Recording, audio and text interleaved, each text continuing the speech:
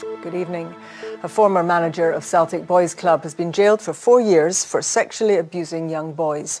83-year-old Frank Cairney was convicted of 9 charges dating back to the 1960s. It comes on the day that victims of another Celtic Boys Club paedophile called on the Scottish Government to launch an inquiry. Here's our sports news correspondent Chris McLaughlin. Another Celtic Boys Club paedophile arriving at court today to be sentenced, described by the judge as a wolf in sheep's clothing.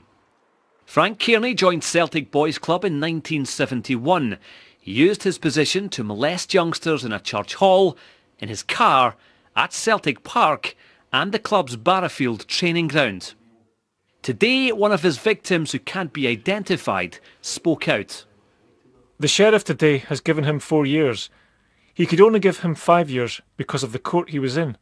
My life sentence has been 45 years. I'll take that to the grave with me. As Cairney was being led to prison, other Celtic Boys Club victims were in Holyrood to ask for an independent inquiry. Kenny Campbell and Andrew Gray were abused by Celtic Boys Club founder Jim Torbett, who was jailed last year. Today, Kenny and Andrew's mother wanted answers as to why. So today was worthwhile? 100%. Yeah, well, I hope so. I really hope so. I really hope that, I mean, they were there today and they were nice and they were listening to us, but I really hope that what they said wasn't just to sort of have us going away thinking, well, we've got somewhere.